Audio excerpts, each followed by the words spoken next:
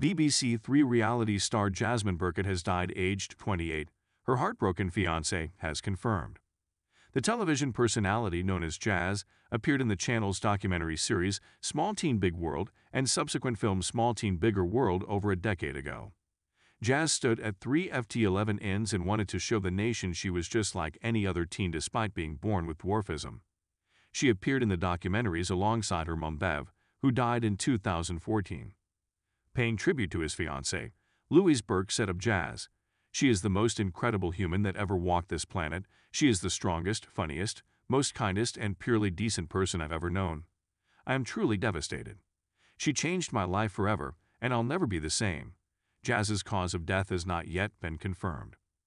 The BBC star cared for her mom, who also had restricted growth, from the age of 13.